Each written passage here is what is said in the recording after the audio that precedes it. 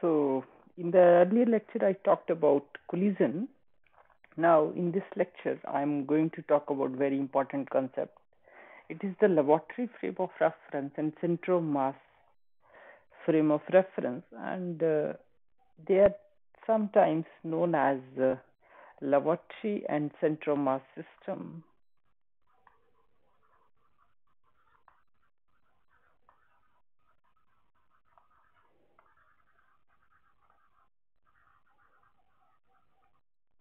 And we are also familiar with a very important term,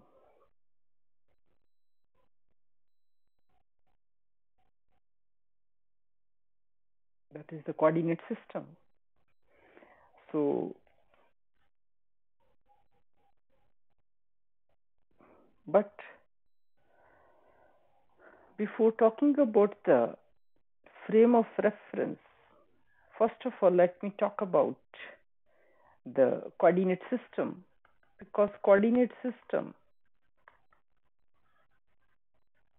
is a system, or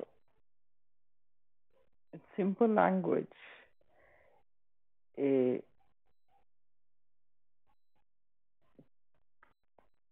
in simple language I can say that generally we talk about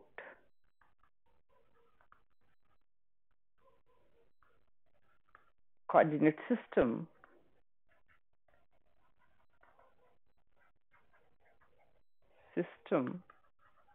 which is used to describe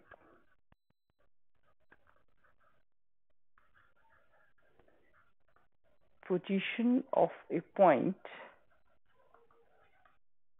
in space.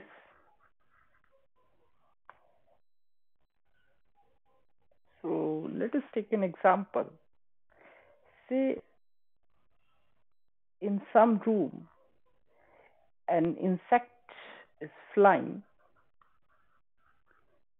and say this insect is at point P at a particular time. So to describe the position of this insect at a particular time, what is needed? We have to take a fixed point, and with respect to this fixed point, I can make observation that along x-axis and along y-axis and along z-axis, at which point this insect is lying. So, what is the distance of this insect from this fixed point along x-axis and then along y-axis, right? So that's what I will do. And what is along the z-axis, right? So if I consider a one room and taking one corner as the origin, because this fixed point is known as origin. This is the origin, this fixed point, this is the origin, and with respect to this I can make observation.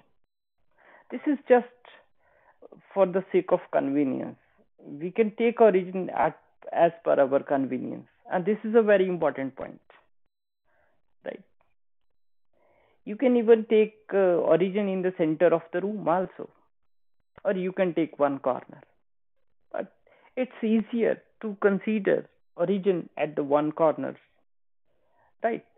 And similarly, we can take origin when we design a building. So the idea of the origin and the coordinate system is a very important idea, and this idea of the coordinate system is used to describe the position of a point in space, right?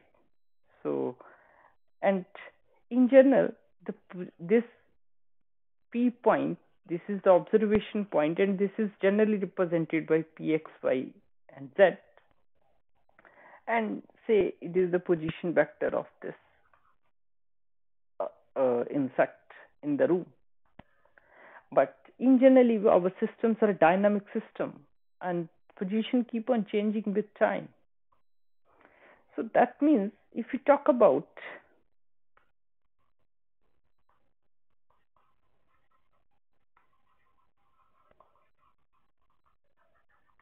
frame of reference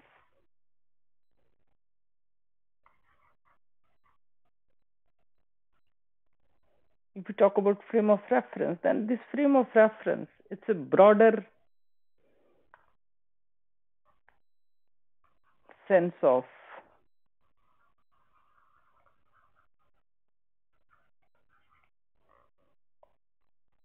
coordinate system.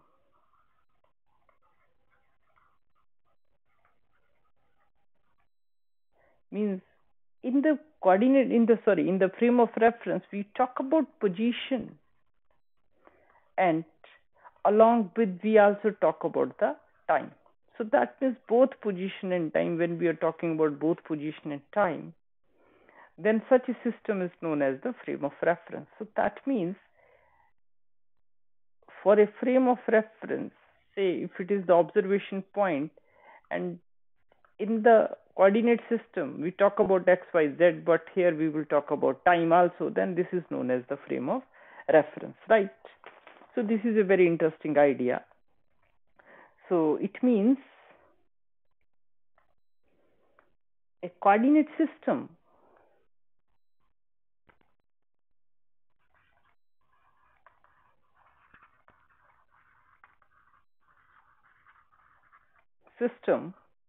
along with time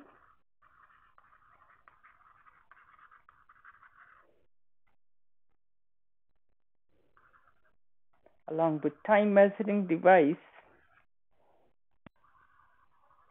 or in other words I can say that a coordinate system with clock is called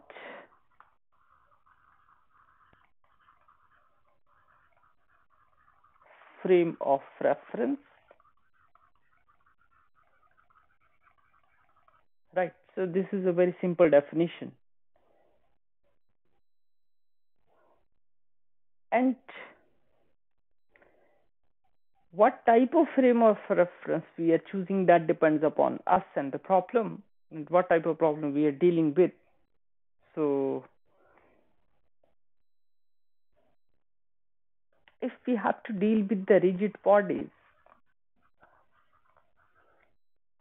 and in case of rigid bodies, if we take origin of frame of reference,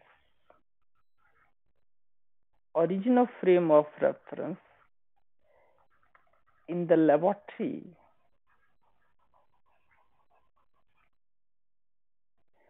means a place from where we can make observations, or another choice with that. Otherwise, we will take the origin of frame of reference lying at the center of the mass.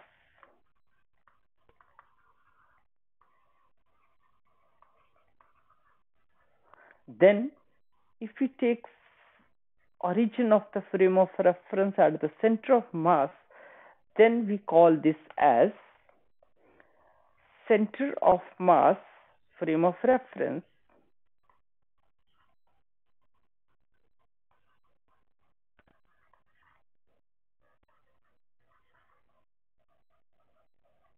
And if we will take laboratory as the origin of the frame of reference, then this is known as laboratory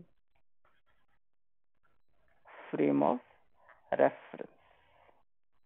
This is a very simple definition or simple idea of these two. So if we try to look at this geometrically, say it is a rigid body and it is another rigid body. If we take frame of reference at the center of mass, and if we will take origin at the laboratory frame in the laboratory, then position of this point is R in the laboratory frame of reference, but in the center mass frame of reference, this R will be equal to 0 because I am considering it at the origin. And it doesn't affect our results, it simply slightly change the mathematical formula sometimes. And so this is all about laboratory frame of reference and the center of mass frame of reference.